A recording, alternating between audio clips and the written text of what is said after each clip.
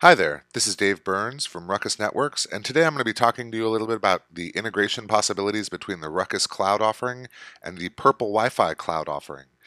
Purple provides a captive portal opportunity that also provides a lot of marketing and customer analytic information that is awesome and complements the Ruckus cloud offering very nicely. So today I'm going to be showing you how to integrate the two systems.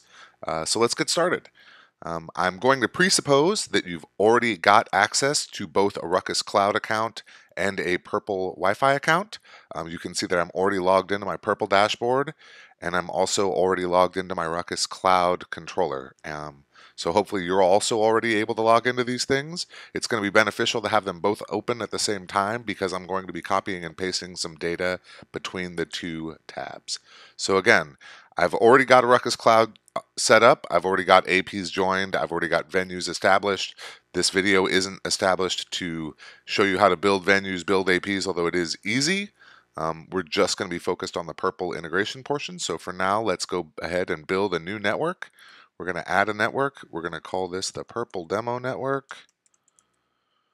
I'm going to go ahead and select Captive Portal, as that is the type of network that Purple is going to help us integrate. We're going to use a third-party Captive Portal Whisperer, which is going to effectively redirect our Captive Portal page. That is the page that we display to our users before they're allowed past our walled garden. We're going to have Purple go ahead and host that for us, and they're going to have a lot of customizations and a lot of integrations that are offered by doing that. So here I select my portal provider. We're going to go ahead and select Purple. Very important to pick the correct provider. I've already established which Captive Portal URL I need to go to. It will potentially vary by customer. However, it seems to be that a great many are in region 1, purpleportal.net/access. I'm going to need this integration key for later, so I'm going to go ahead and copy and paste this, save it. I also am going to need to provide a walled garden, and the walled garden are a series of URLs that your users will be able to access before they are allowed unrestricted access to the internet. So they'll still be allowed to get to Facebook or Twitter or Instagram or LinkedIn to be able to authenticate against your guest portal, but they can't get to the greater internet at large. So we need to provide a list of the different URLs that users are allowed to get to before they are allowed out to the internet. I just happen to have a list of the required URLs here. I'm going to make note of my key as I copy and paste these other guys. We'll copy and paste that. And now we've got that in there. So we're going to go ahead and say next on that. It's going to ask us which venue we want to activate that for. We're going to activate that at this particular venue. I'm going to select a specific AP group. I don't have to do that, but I'm going to be doing that because I'm going to be doing some testing later on. So I'm just going to select the particular AP group that this is going to be enabled on. We're going to go ahead and say next. And then it's going to create that Wi-Fi network. All right. At this point, we should have our new WLAN created. It should be broadcasting on our access points. However, if we were to actually try to connect to that WLAN, we wouldn't get very far because we haven't actually done the Purple side of this integration piece. So let's go ahead and do that now. As you recall, we already have our Purple dashboard open on our other tab, so we're going to swing over to that. I'm going to go to Management Locations because I'm going to be creating a new venue where we're going to broadcast this WLAN. So we come in here, we select Venues and Groups. I, as the customer, am going to add a new venue, and here we can select to use the wizard, which is really going to make this a lot easier. So here in step 1, we're going to be naming and providing some contact information about our location, as well as positioning it on a map. I'll save you the grief of watching me try to type all this out, and we'll just fast forward to the good part. I do not need a starter pack in this instance. I can say I already have one, thank you very much. Now here is where we're going to select the particular hardware that we're going to associate with this zone. So we're going to configure the AP that we're going to join to the zone. And so first we're going to select the Ruckus Cloud model of access points. So we open that and we scroll down to Ruckus, and they should have Cloud AP as one of the opportunities. Now it's going to ask us for the MAC address of that access point. And I'm going to go over here to my Ruckus Cloud opportunity and get into the access points and see what it is. In this instance, I'm doing this guy, 743E2B. 743E2B. 1805FO. 1805FO. 05FO. And we'll call that the Ruckus Cloud AP. Saving our hardware information should allow me to add more hardware if I want to have additional access points. Again, we have to register each individual access point's MAC address with Purple so that it knows what AP is registering a guest's attempt to onboard. So we can go ahead and configure social interaction, or we can do that later. If we were to select Yes Thanks, we can begin to configure our Facebook, Twitter, LinkedIn, Instagram, Google, and vContact integrations. However, for right now, we'll go ahead and skip that, and we're going to successfully create our venue. So now, if we refresh, I should have a new venue under my customer. And if I go in here, I can suggest exactly what I want to have happen in my respective venue. I can specify access methods, the linked networks that I'm in, where specifically on a map I am based on GPS coordinates, the hardware that's associated there. So by access methods, I can associate it with my Facebook, I can associate it with my Twitter account, my company's LinkedIn account, etc. And then I'll be able to get a wealth of customer information when they log in with those methods. I can also then scrape it with my own accounts on LinkedIn, Facebook, and Twitter.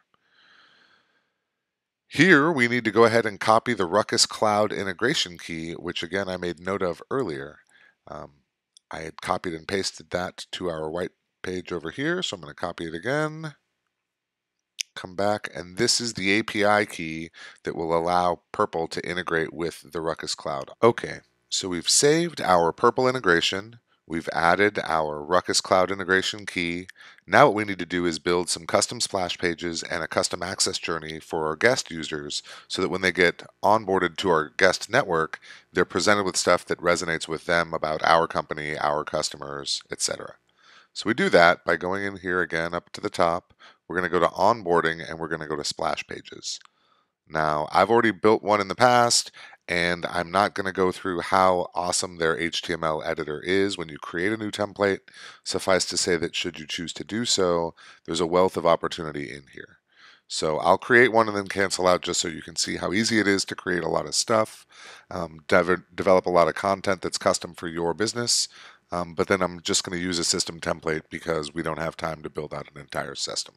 So, customer demo.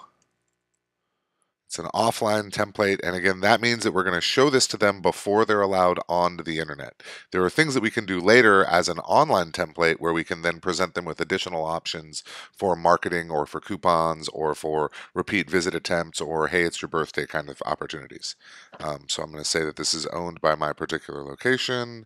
This is located in the Purple demo, and it's going to be a standard template. So if I create this template,